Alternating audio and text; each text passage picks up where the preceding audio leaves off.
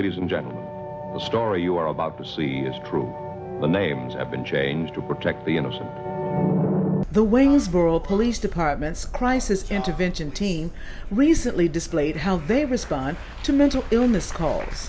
The presentation was held at the Wayne Theater. It was sponsored by the Waynesboro Noon Rotary Club. Captain Kelly Walker is the CIT coordinator. He explained the purpose of the event. To enlighten our community, not only about our efforts to help the mentally ill in our community as first responders, police officers, dispatchers, jail officers, but also to enlighten them of the issues surrounding mental illness. Captain Walker says there is a need for more hospitals to treat mental illness patients in Shenandoah Valley. Drugs of abuse are often used by those persons who are already suffering with other illnesses.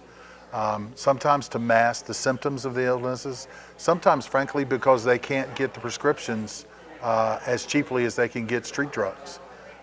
This is a problem throughout the mental health community.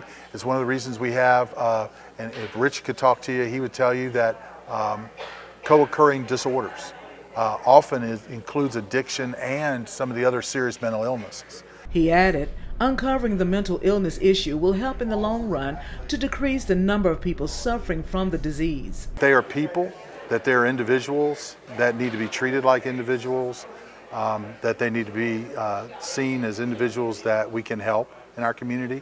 In 2017, Waynesboro Police responded to nearly 21,000 emergency calls. Of those, more than 500 were verified mental illness cases. Calls for service are everything from, my next door neighbor let his dog run loose to someone's burglarized my business, or an alarm call at a bank, or every kind of call that we can imagine. But of that, 514 of them were for psychological emergencies.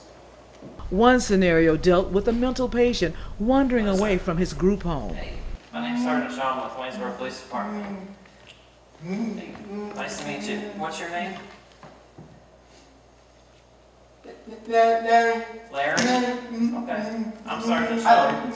I'm Ryan with the City of Shannon Police Department. Nice to meet you, Larry. Larry, you seem like you're lost. Are you okay? No. You are lost? Okay.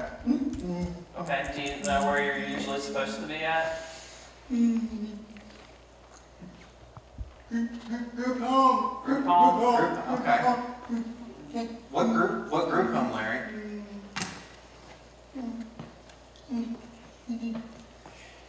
Take your time, it's okay. Betty? Group home. She work at the group home? Okay, all right. Train?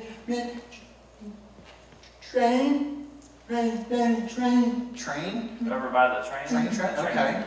Another scenario dealt with officers conducting a welfare check. Do you think you could do that again and give that a chance, and maybe help you sort out some things that are happening in your life, and maybe help you with some coping skills and just have a different outlook? And I think that would be helpful.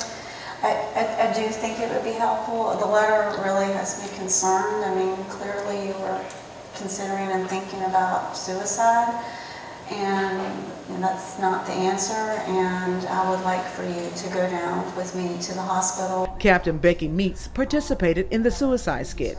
Meeks described how the dramatization benefits officers training for the crisis intervention team.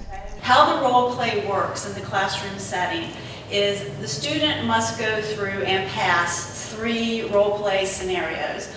The first ones are easy, and then obviously as they progress, the final ones are what we call the advanced scenario. But these are based off of real scenarios that officers have had to handle in the field. Captain Kelly says, while the skits show extreme measures people take to reach out for help, law enforcement officers have to consider mental illness as a key factor when responding to emergency calls. All we have to do is reach out. We need to knock down walls of stigma.